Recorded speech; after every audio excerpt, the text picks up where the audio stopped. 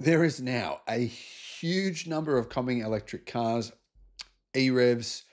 They're going to be using this new hybrid battery. It's a combination of sodium ion cells with lithium ion cells.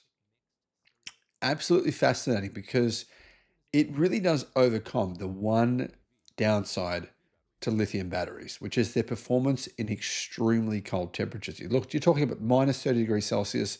They really don't like it. Put sodium in the battery pack and everything changes.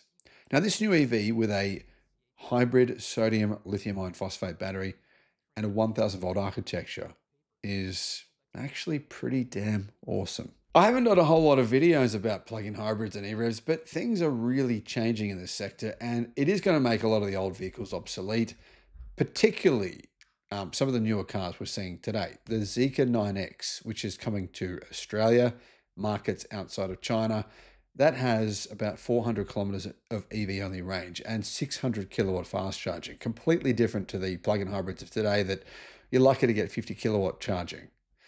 The new Leapmotor, though, their D19, has an 80 kilowatt hour battery, and that means it has a range of around 500 kilometers.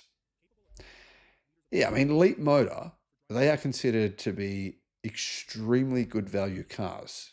Very, very good value for money company. This is not really, they don't position themselves as like a Mercedes-Benz rival or anything like that. So some of these cars we're going to see are going to have these kinds of ranges and will be within budget, not budget price, but within the price budget of a lot of consumers. That's why I keep warning people.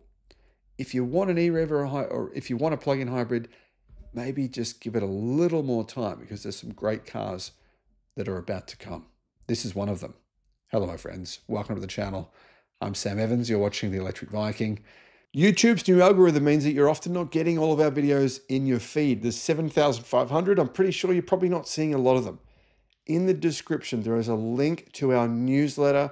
Click on that and you can get an update every day of all the latest news in the electric car industry. You can see it's got a Leapmotor. Today unveiled its flagship SUV, the D19.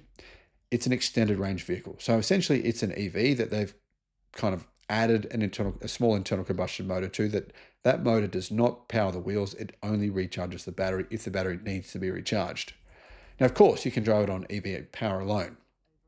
And that's the whole point of these cars, that 99% of situations, you're never going to need the actual engine, which might make you question yourself whether you need a plug-in hybrid or an EREV in the first place, right?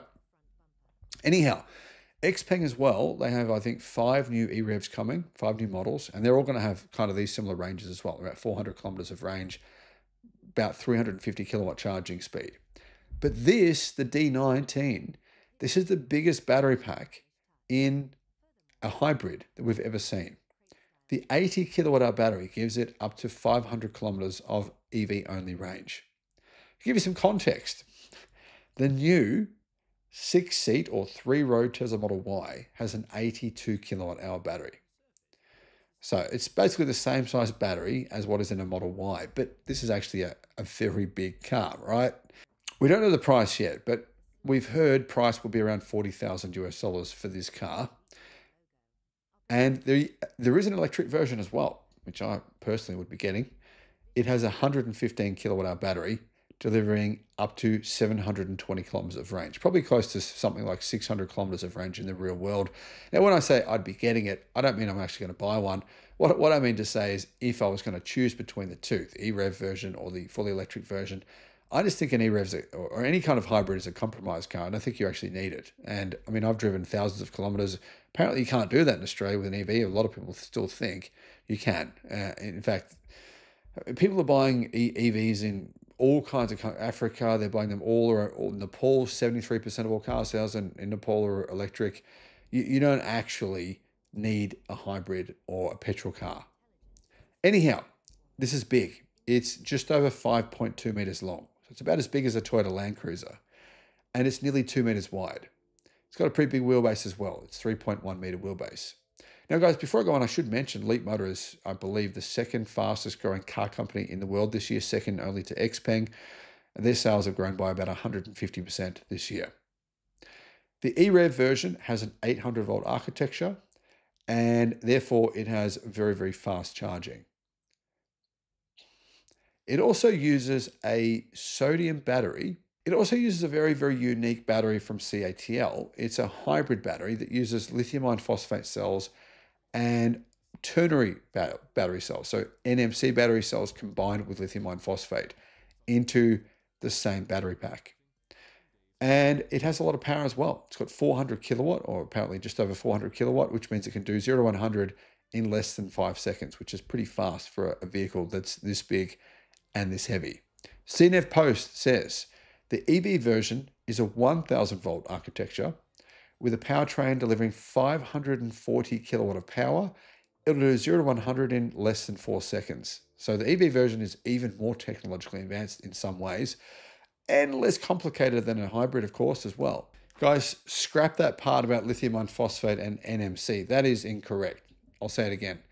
The Freevoy battery in this hybrid, in the plug-in hybrid, the Freevoy battery in this EREV, it is from CATL, and it utilizes a very, very interesting architecture. It's got a combination of lithium iron phosphate cells and sodium ion cells in the same battery pack. And it gives us some key advantages.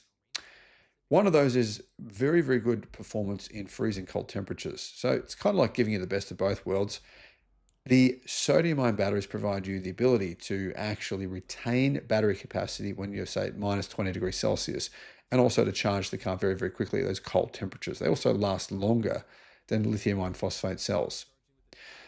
But for some reason, CATL have combined the two cell chemistries together, and they say this battery is capable of charging at pretty fast charging speed, I believe about 350 kilowatt charging speeds. You can add 280 kilometers of range on a 10-minute charge, said CATL. So this battery pack is one of the most common battery packs now being used in advanced hybrids. There's a fair few different models now that use it. Here's what they said. The Freevoy battery can still be discharged at minus 40 degrees Celsius, recharged at minus 30 degrees Celsius, and at minus 20 degrees Celsius, there is no difference in the driving experience to that in ambient temperatures. So even at minus 20 degrees Celsius, you're not going to lose any battery life, which is, there's no other batteries in the world that have that ability. CNEV Post says that this year, brands including IM Motors, GAC Group's HipTech, sub-brand, Li Auto, Avatar, Deepal, Nevo, and Nita have all chosen to use the Freevoy battery in their hybrids, in their plug-in hybrids. And interestingly, there is pretty much no use of, or common use anyway, of BYD's Blade battery in these newer, more advanced hybrids. Now, most of the models are using the Freevoy battery in a size of around 60 kilowatt hours. So that's providing between 400 to 450 kilometers of CLTC range, depending on the car. So as you can see, these newer hybrids are going to have far faster, we're talking, up to 10 times faster charging speed than the existing hybrids that are on the market today in many countries around the world. And they're also got a lot more range. I mean, far more EV-only range. So guys, what do you think about this new car? I mean, I personally, even though the hybrid sounds incredible, I would personally buy the EV version. I think 600 kilometers of range is more than enough, especially considering it'll have fast charging of probably around 600 kilowatt. Using that 1000 volt architecture, you should be able to charge that battery, particularly in China, probably in about 13 or 14 minutes. It's going to be very, very fast to charge. So I don't think that's a downgrade. I think it's actually a big positive, a big benefit. And I think it's also really exciting to see these new cars coming to market, to see these people having a choice if they want to. I mean, if you wanted to do some towing, this could be a really good tow vehicle for you. If you bought an EREV like this and you're convinced you needed a hybrid, or you're convinced you needed internal combustion because you want to do lots of towing, then this actually could be a really good option. You might even be able to do most of your towing on battery power alone. Guys, what are your thoughts on this? Let us know in the comments. Thank you for watching. The Sydney EV International Motor Show. If you want to get a 50% discount on your tickets, all you got to do, click the link in the description and use the promotion code that's in the description. Just copy and paste that. Now, I should mention there's only 200 tickets available per day. So If you go to use the promo code and you can't get a ticket, wait till the next day. Don't wait until the day before the show to get your tickets, because otherwise you'll probably miss out on getting the 50% discount.